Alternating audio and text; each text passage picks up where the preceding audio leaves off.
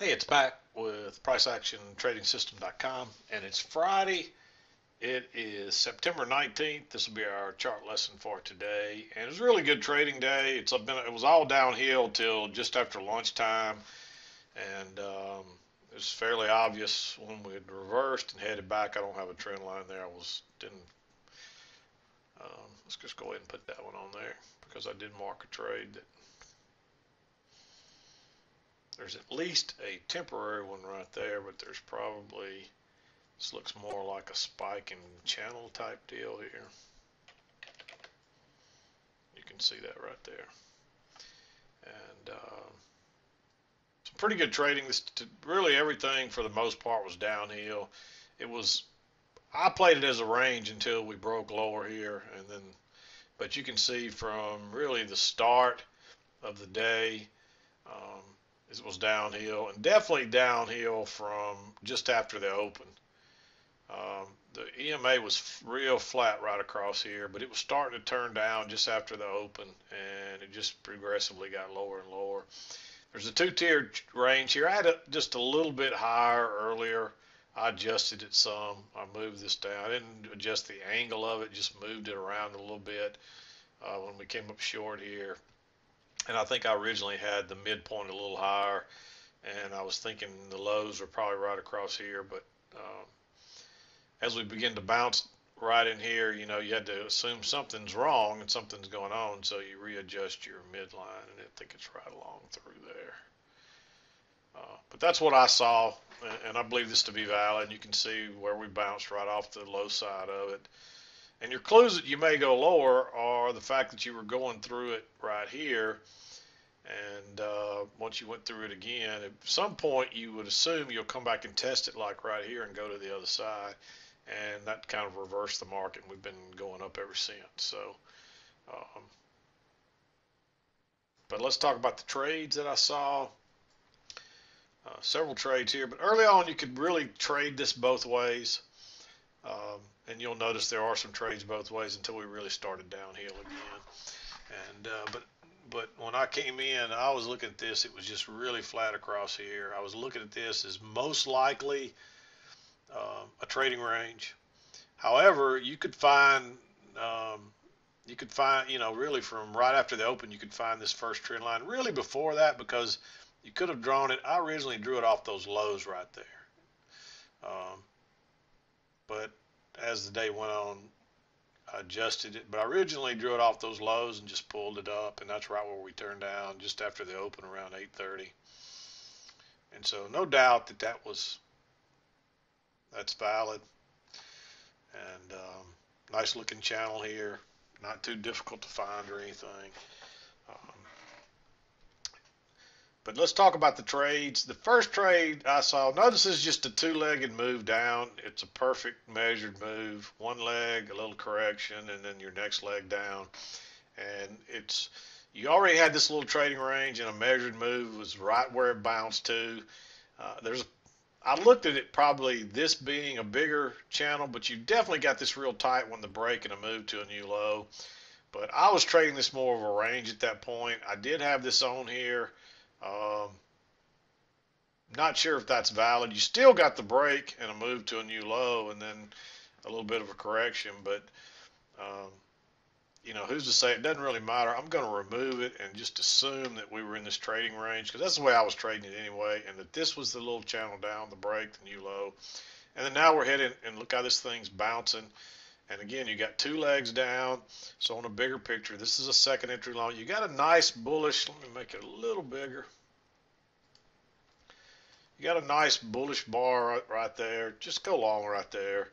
We're probably headed back to the upper side to test these highs, and that's exactly where you head. And you get a little failed break higher here, and the bar goes out the top first, turns and goes down. Just go short right there. Quick, easy move. Pulls back, and then you get a second entry short right there. Um, Normally this might be green, but the reason I liked it was because that's the first break. That's a clear and obvious little channel working out. That's the first break, and there's enough room to get out before you get here. So I like that one. It's not a beautiful signal bar. It's not exactly um, uh, it's not a second entry. It's not exactly a really nice signal bar. So you might wait for it to break lower and then use a limit order. And you might just skip that trade. I went really back and forth about whether or not to make that one green. But I like it to the downside. And it is a little close to these. But look where this low. And this was the clue. I want to come back and talk about this one over here too. The clue is look how when prices reversed, they went right through that. There's no resistance off that EMA right there at all, really. It went right through it. It makes a lower low, then that swing low, that swing low, and that swing low. That's telling you the price is reversing. That's only one leg, so you're sure to get I shouldn't say you're sure, but you're very, there's a very strong possibility you're going to get another leg down, and it may be a measured leg. But even if it only goes to the last low and bounces, there's enough room to get out, so I liked it for those reasons. So hopefully that's clear. But notice that's what a reversal pattern looks like. We were trading up, and then prices suddenly, generally, notice how you got a little resistance off the EMA both times there, and then look what happens here. It goes straight through. Look how you were getting resistance off the EMA as it was pulling back. And then when it got under, you were getting resistance from the underside. Just like right here, you're getting support off of it and then resistance off of it. And so that's telling you something when it goes right through with no resistance. Then it pulls back and gets some more resistance, and that's just a big move down. So when it comes back, you're probably going to get another leg down. And somebody actually got trapped short right here. If you notice on my chart, there's a second entry short when this bar triggered. But look how bullish that bar is. You can't go short there.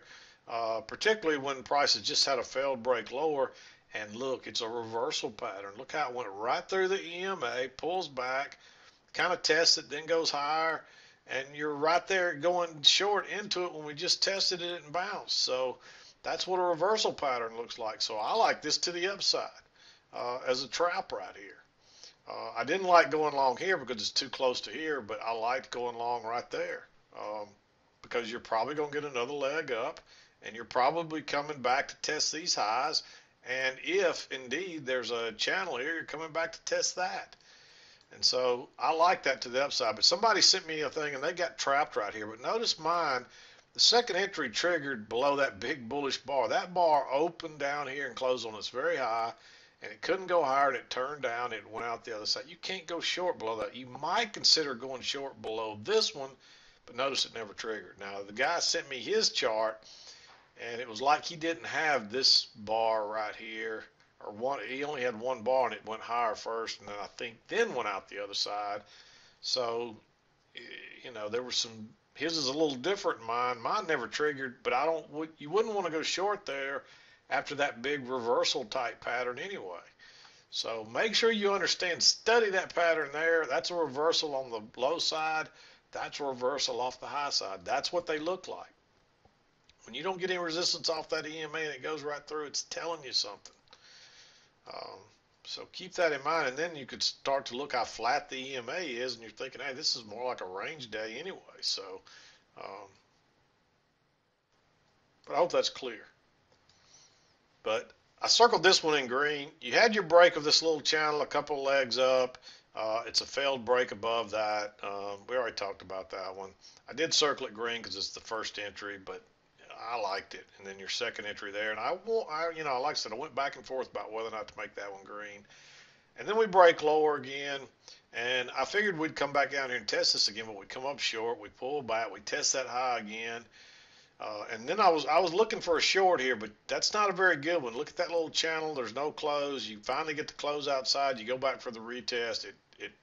And guess what? It finds resistance off the trend line. You definitely can find that trend line by now because you got your first two swings, and then you touched it there, you touched it here. But you can't go low. Look at all that. That really should be circled.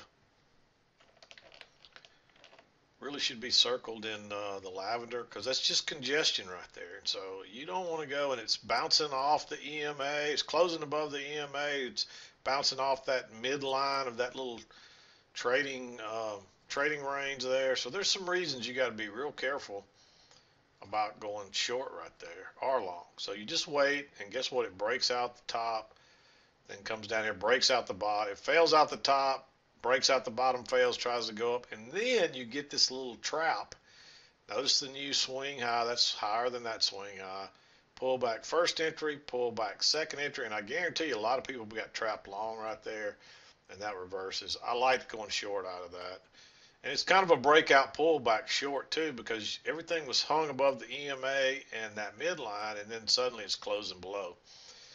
Um, and you're looking for prices to come down here, and that's where you get your first bounce, right?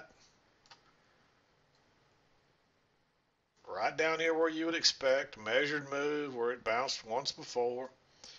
But guess what? It turns up and fails and goes right back down. Look how bearish that is. And that's the first break of that channel.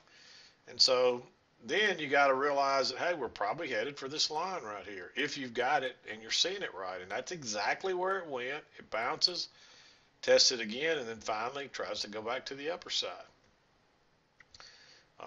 It was tempting to go short right here, but not a very good bar. And then it broke higher and went out the low side. But I tell you why I didn't like that one, because you got that little double bottom there with all those matching lows. And so that's another little congestion type area. And you just don't want to go lows short at the very low of the day. And if you move this over, you would see that would be the low of the day. It's really not the low of the day for the overnight, but since we've opened, that's the low of the day. And so it's just a dangerous place to go short, especially with all those overlapping bars. So I didn't like it. It went for 1, 2, 3. It only went for about 3 ticks, and then it corrects. But by being patient, guess what? You get another good setup, and look at that thing go. And notice this, you're working up, you get the break, you get your move to a new high. You try to go short once, you got to go short again. And I was sitting there thinking, we may turn up and make another leg up and maybe get a trend line break, but you still couldn't go long because it's right into that trend line. It's a lot of congestion. So when you get that little bit, you can't hardly see it there. But notice how that bar, that's a little, there's a new low right there. It's lower than that low. Pull back first entry, pull back. That's a second entry short. It is a little bit out of congestion. It's right off that trend line. If you drew that line right across those lows and drug it up, notice how those two closes. I like that one. And you figure it's shooting. You're coming down here to probably test these lows, probably even these. But this thing just keeps going. And where does it bounce? It bounces right off that line like usual. So you got enough bounces on both sides to know that those two lines for sure are right. And notice the new high here. You're coming down first entry long, pull back second entry long. It fails. I like going short right there. It's a second entry. That's just like a little two-legged pullback to the EMA. And it did make a little lower low there. But you're looking for prices to come to the lower side. And notice how we'd overshot it a couple of times.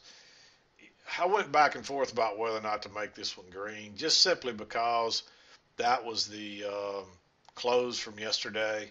You can see that. But there were some more important lows on down here. And it did. It took off pretty quick. And then you start your little correction. You got to close outside here and a couple legs up, and then it breaks higher and turns down again. I like that one for a short. Pulls back here, turns down again, and you're looking for prices to try to work all the way down to this lower line. And then you get a failed second entry long, fails, turns back down, and where does it go to and bounce? Right there at the last low. Right there at the lower, it's a measured move from here to here to here to here. In other words, this upper part of the channel is a measured move to that bottom part. And so that's where you're looking for your target. And there's some other ways to get there too. Your first leg, that's your first leg down. So if you move down again, you're looking for the next leg. And look, it's almost a perfect move. It went one tick further.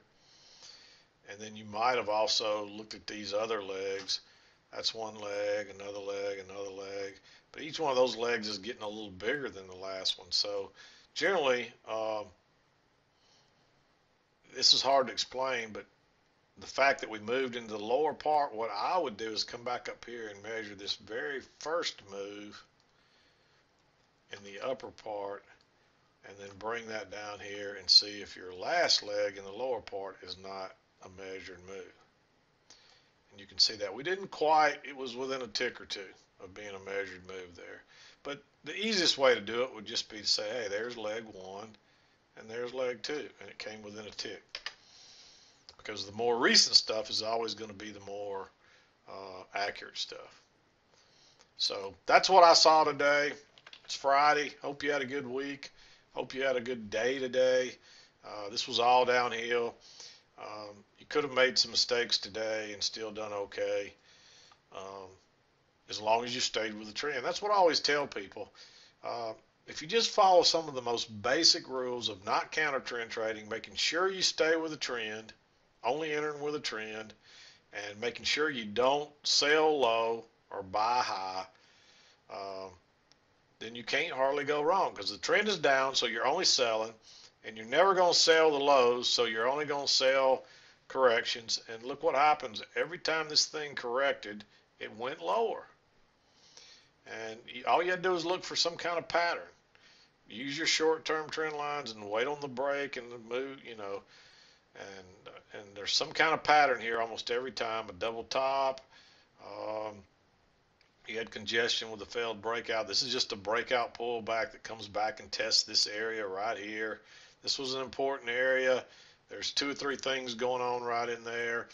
There's the high from the high from yesterday, the close from yesterday, and that's what these lines are. I just adjusted them.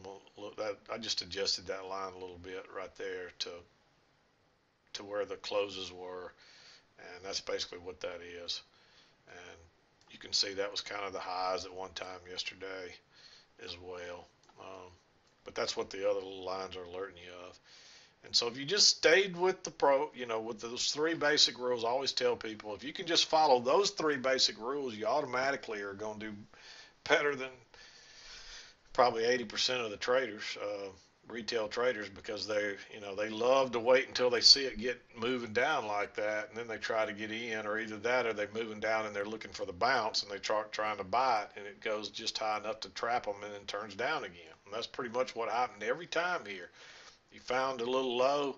There was a correction, but it never was much of a correction. Look at that little correction, then a big move. Little correction, big move. Little correction, bigger move. It's like that all the way down.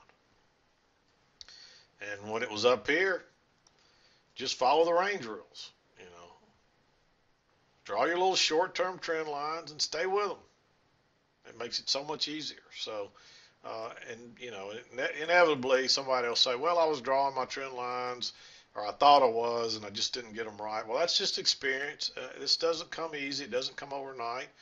If you can't get your lines right, just keep drawing them. You'll get there. It may take you a while, but you'll get there. So, but anyway, it's Friday. I'm going to wrap it up, call it a day. Hope you have a great weekend. We'll be back next week to do it all over again. This is Mack with PriceActionTradingSystem.com, and we'll see you next time.